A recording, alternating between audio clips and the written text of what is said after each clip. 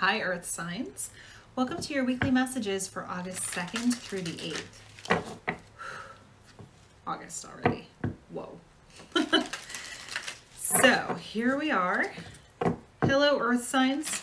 Sun, Moon, Rising, and Venus. Taurus, Virgo, and Capricorn. Hello, welcome. If you are new to the channel, welcome. Happy to have you here. Please feel free to like, share, and subscribe to the channel. And if you are returning, hi, welcome back. Happy to have you. All of my information is in the description box below, so feel free to follow me on social media, check out my website, or email me if you would like to book your own personal reading.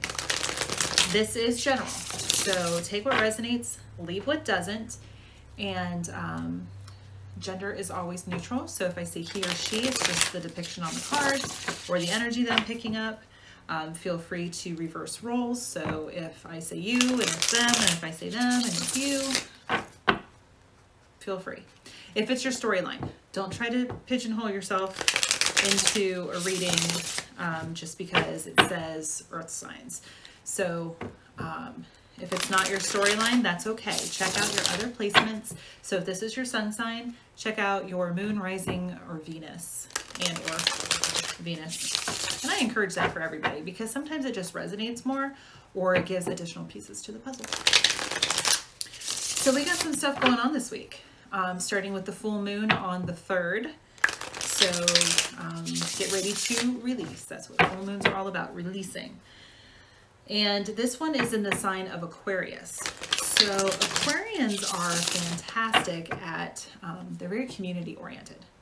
So how does whatever's going on affect the community? They're not interested in small talk. They want to dive deeper. It's funny because Aquarius is actually an air sign, but because they're the water bearer, a lot of people think that they are on a water sign. So they're really good at balancing the duality of individualism while still being a part of the whole. So I talk more about it in the general reading, but I think that's why they're so interested in deep conversations. So water signs go deep. Not at all. I'm a Pisces sun sign. We are not at all afraid of getting down into the emotions, swimming the depths in that way. And then I think that's symbolized with the water bearer energy. And then they're an air sign, so they're actually very intellectual. They're conversationalists. They want to know what makes people tick. Why do people do or say the things that they do or say? And then we've got the Lion's Gate on the 8th. So the Lion's Gate on 8/8. It is a portal that opens up every year. So this is when the Earth and star Sirius align. And I'm going to nerd out on you for just a minute, but I go into more depth in the general reading, but overview. So star Sirius is the brightest star in our sky, and it's exponentially brighter than our sun, something like 26 times brighter than the sun. So some people also call it our spiritual sun. So it's when the Earth and star Sirius align. So we're kind of like between two worlds, the physical and the spiritual. And it's this influx. The closer that we get to the portal, we get more and more and more expansive energy, all of this cosmic energy coming in. And the nice thing is you don't have to do anything. You just get to be open to receive. And like our DNA will change. And we're getting light codes, activation codes, ascension codes, awakening. So it's a great time for spiritual awakening and spiritual growth and taking advantage of that energy. Pretty cool. It's also when Orion's belt aligns with the pyramids at Giza. Super cool. Super cool stuff. So we get some ancient Egyptian influence in there too. So fun fact, I wanted to be an archaeologist in Egypt when I was little. And then I figured out that you have to get dirty and sweaty and it's just, that does not appeal to me. So I skipped it, and I decided when I was in college that history would be one of my minors. So I do have a minor in history, but anytime that there is a documentary about Egypt or an Egyptologist is speaking, I listen. Museum art exhibit with Egypt. It's very cool. So there you go. Woo! Alrighty. And then we have 4 planets and an outlier that are in retrograde this month. So Uranus, which is all about our independence. Jupiter, which rules Sagittarius, and that is about spiritual growth. Jupiter's very expansive energy. And then Saturn, which rules Capricorn. That is all about karma. And I try to keep things PG-13 on the channel, but sometimes words fly. So if you are in mixed company, earbuds. But karma's only a bitch if you are, right? So if we reap what we sow, that's what karma is. Karma's balancing. So if you sow wildflowers, you're going to reap wildflowers. If you sow prickly, thorny weeds, you're going to reap prickly, thorny weeds. So, Saturn being in retrograde is all about our karma, reviewing what we've done or what we haven't done, and balancing out that karma wheel. And then Pluto, that's our shadow self. And I think it goes retrograde later this month. So Pluto's coming into the mix, being retrograde. And that's an opportunity to let your demons come out and play. You pat them on the head, you give them some attention, and then you send them on their way. So time to do some shadow work. And then those are the 4 planets, and then our outlier Chiron, which he's been in retrograde for a little over a month now, and will continue through mid-December, the December 15th-ish. And he's the wounded healer. So he's all about bringing some emotional wounds up to the surface for the opportunity to heal. It's not to punish you. It's the opportunity to heal. So, there we go. Just try not to ruminate too much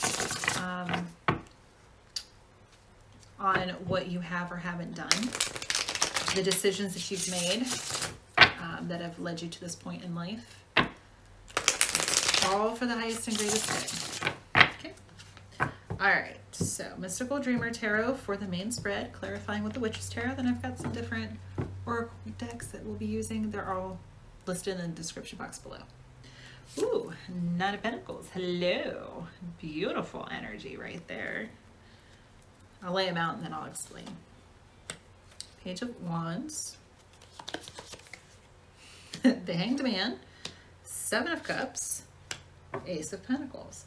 So the Hanged Man and the 7 of Cups have been coming out quite a bit here. So 9 of Pentacles. This is beautiful. I call this the single lady or single male card. Miss Independent. Somebody who is very financially secure. They know what they're doing. They know what they want out of life. Look at those sunflowers. Steve, look at those sunflowers. Beautiful. So this is somebody who, in the energy of, I gotta move my Labrador, right? The energy of just being self-sufficient. Nice. Page of Wands. So fire signs, Aries, Leo, Sag.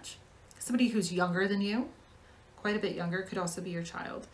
In general, pages are messengers, and they're fairly inexperienced because pages train to be knights, knights train to be kings and queens. Okay.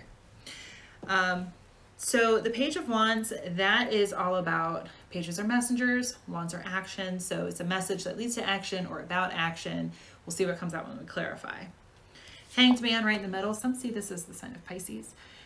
But this is just taking a pausing and taking a look from another perspective, maybe putting yourself in someone else's shoes, or just taking a look from a different angle. And it's right here in the middle, and it's major arcana. So it's a great time to just evaluate, see what's going on in life, what's working, what isn't.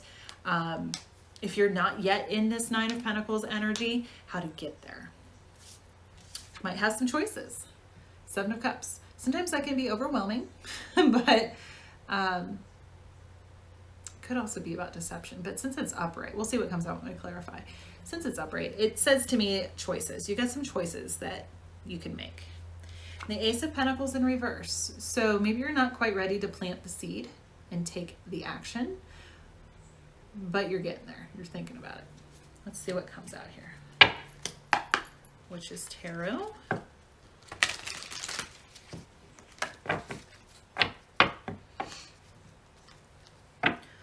Or maybe you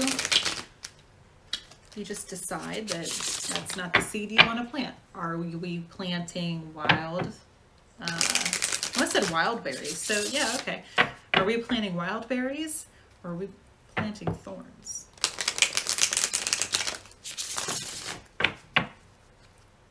What do you want to plant? What do you want to sow? Sorry guys, my screen keeps going dark here. I don't know what's up. All right, 9 of Pentacles. Let's clarify.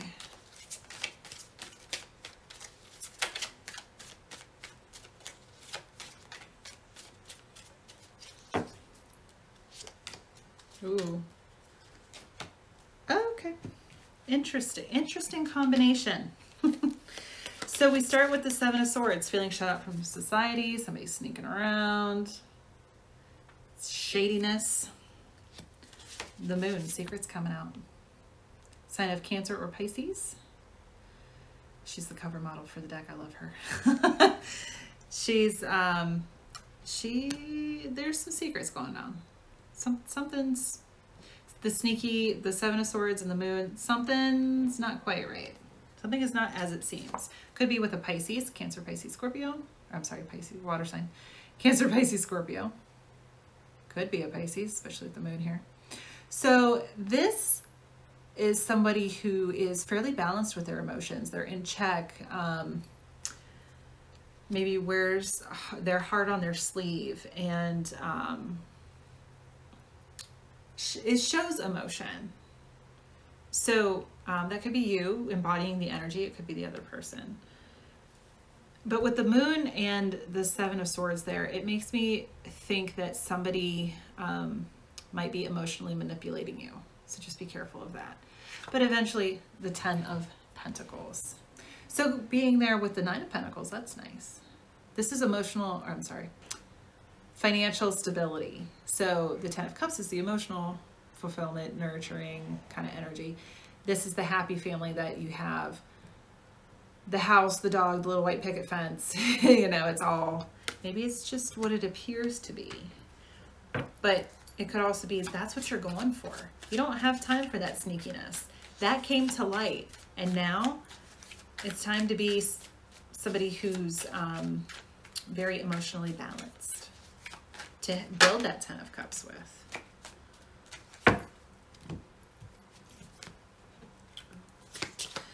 So the Knight of Swords, fastest knight in the deck. Air signs, Gemini, Libra, Aquarius. Knights I see as people who are about the same age as you, within 5 years-ish. And very fast moving energy. So the Page of Wands here with the Knight of Swords, whatever communication there is, you are very much taking very, very fast, moving very fast. The Page of Wands again. Page of Wands with the Page of Wands. So see where he's like, hey! He's definitely yelling. This is coming in loud and clear, and it's coming in fast. 5 of Wands in reverse. You're not fighting it. You're like, oh, okay, all right. Could also be internal conflict, but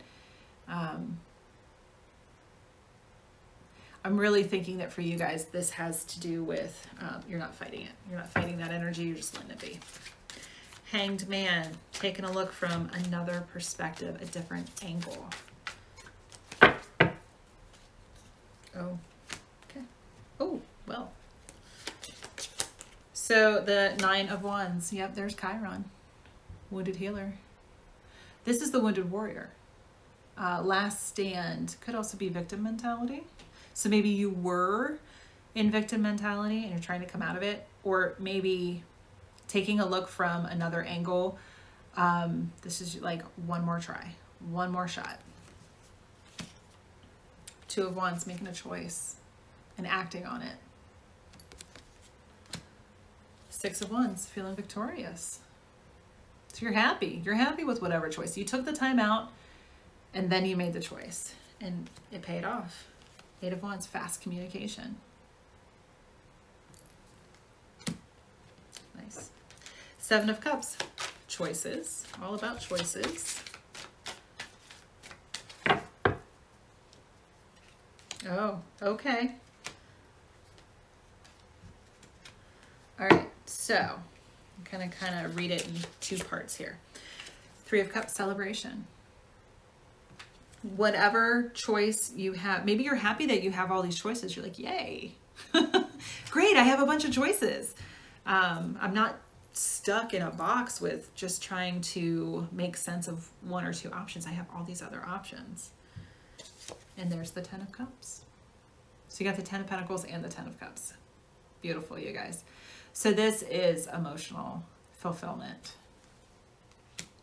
Temperance, Sagittarius. Also balance. The balance between the physical and the spiritual worlds. Serious, Lionsgate. Six of Swords. You're moving on. And I love how in this depiction, he or she is rowing themselves. You're in control. You decide where to go. You're moving on. You're making your choice and you're moving with it. You're going with it. All right. So the Emperor in reverse. I see this as the sign of Aries, but it's all, the Emperor is all of the kings combined. So when we put him on his head, he's a bit unbalanced. So he's all of the shadow aspects of those kings. Controlling and manipulative, bitey, keeps his emotions hidden, unbalanced, unstable, ungrounded. Yeah. And then the Hermit in reverse. So hey, Virgo. In reverse, I see this as coming out of hermit mode. So you're coming out. You could be going into a dark night of the soul, conversely. You could be going into a dark night of the soul because of the unbalance, or because things happen. Now you're coming out of it. Take it how it resonates. The Fool, brand new beginning. Leap of faith. You're taking a leap of faith. Okay, so now that makes sense. So you were feeling unbalanced, and now you're coming out of that Hanged Man, that hermit energy. You took a look from another perspective. You waited for a little bit. You went within, and now you're like, okay, now I'm ready. Now I'm ready to come out of hermit mode and start new. And this time, you're balanced. You're balancing your resources. This is fair and even distribution of wealth, time, money, attention, whatever it is for you, whatever energy it is. You are now balanced. Nice. Ace of Pentacles in reverse. Ooh, Eight of Cups, walking away. Emotionally, you're done and you're walking away from something. You might not be physically walking away, though I think you are with the Six of Swords. It could be an emotional walking away, moving on. This is not the seed I want to plant. Not the seed I want to plant.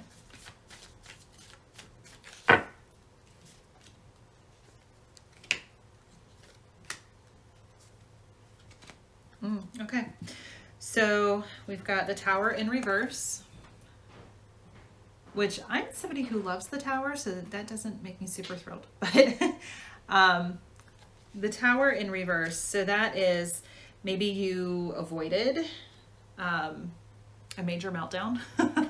By not planting that seed, you avoided a tower. There it is. You walked away. Ace of Cups. Brand new offer, emotional. Could be in a relationship, could be a romantic relationship, could be a friendship, could be with a family member. Take it how it resonates. But because you did not plant that seed and you avoided a tower moment, it ushered in a brand new start emotionally. Seven of Wands in reverse. Yeah, healthy boundaries. You're not feeling defensive. You don't feel the need to be defensive. It's a wish come true. Sign of Aquarius with the star here. It's a wish come true. You manifested this. Page of Pentacles in reverse. So pages are younger than us. This is earth signs, so hello earth signs. And in general, this is just somebody who, pages are fairly inexperienced. They don't really know what to do. It's kind of like, this is a really big deal and I'm not sure. So put it in reverse and it's like, okay, all right. Because of the experience you've had before, you knew that that was not the seed you wanted to plant. The Empress, beautiful, beautiful. She is all of the queens combined. So where the Emperor is all of the kings, she is all of the queens, sorry. The ultimate mother, wife, very nurturing, very caring. She's, as you can see, typically depicted as pregnant. So that could be actual fertility, could be an actual pregnancy, could be an adoption, could be just a new idea, creativity. We're going to come back to that here in just a second. Yep, you're not losing any sleep. You're very peaceful and calm. So, because this, when it's upright, is all about anxiety and nightmares and insomnia. And this is more like, I'm good. I'm sleeping peacefully. I am not stressing out. This is what you wanted. This is what you have manifested. This is something that's really good. So I want you guys to see something. This came out in the general reading too. The Emperor and the Empress. This is twin flame, divine soulmate, ultimate union, whatever you want to call it. That's what this is. And see how the Empress, the divine feminine, is upright and the divine masculine is in reverse. And you can be the divine feminine and be male in this lifetime, in your meat suit. And you can be the divine masculine as a female in your meat suit. Doesn't matter. When these two come out, and it doesn't matter that one's reversed and one's not necessarily, but there's a message in here about twin flame, ultimate soulmate, whatever you want to call it. Here's what I'm interpreting. With the divine masculine in reverse and the divine feminine upright, divine feminine is healed. She's ready to go. She's like, all right, just kind of looking over like, let's go, let's heal, let's do this. And he's like, I'm not quite there yet. So he still needs to heal for some of this to happen. Take it how it resonates, but that's what I'm saying. All right, Energy Oracle by Sandra and Taylor. In the general reading, I think I incorrectly attributed Colette Baron Reed because I just finished Oracle Palooza. My bad, my sincerest apologies. It's right in the description, but my mouth, on the other hand, was not working. All right, energy for the earth signs. Whoa, two things want to come out. Okay. Door to Romance, number 33. So we don't reduce 33. It's one of the divine numbers. So there you go, my numerology nerds. Door to Romance, it's opening. Who holds the key? And then number 23, all tied up. I think Pisces got this in the general reading. So 2 and 3 is 5, that's changes. All tied up, this reminds me of the Hanged Man energy.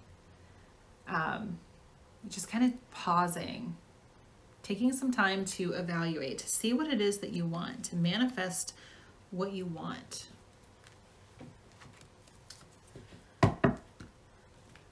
Maybe because it has to do with romance, maybe like getting tied up. I don't know. You do you. Do your thing. But I think in general, it just means, see how this one has a heart in the cage. So maybe you feel like when it comes to romance, you have your heart in a cage, you're afraid to open up. You're keeping it under lock and key, you're keeping it all tied up because you're afraid to let go. But I don't see any bars in front of that heart. Open your heart. Open it up. Open up to romance. If this is the twin flame thing for you. You got the 10 of Pentacles and the 10 of Cups. So if If this is resonating as a romantic reading for you, do it. I think the universe is pretty much shoving you in that direction. Home. Beautiful. I think water signs got this. Home. What or who feels like home to you? Beautiful. All right, guys. So those are your messages for the, oh, you know what? I'm going to pull a Moonology because we have the full moon this week. It'd be great if somebody made like a Star Series deck. That would be fun.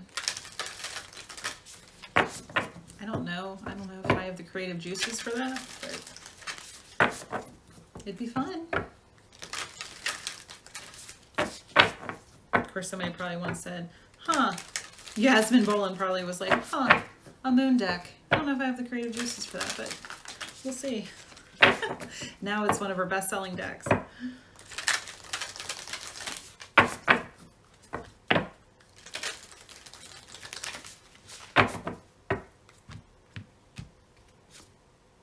You and your loved ones are safe. The new moon in Cancer. Yeah, you're safe. No matter what, you're safe. A fiery climax approaches. Full moon in Aries. Beautiful. So something's coming. Something's coming. All right, guys. So hopefully something in there resonated for you, some nugget of wisdom.